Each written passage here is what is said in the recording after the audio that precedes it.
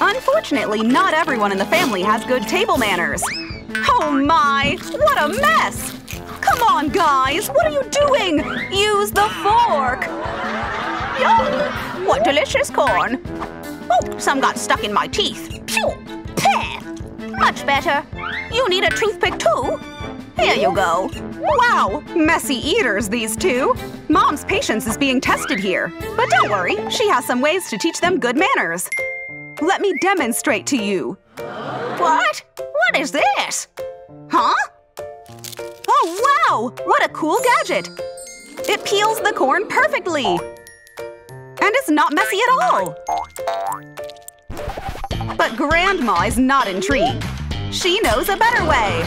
Just put a toothpick through the kernels like so, and pull them off. Voila! Wow! What a brilliant hack!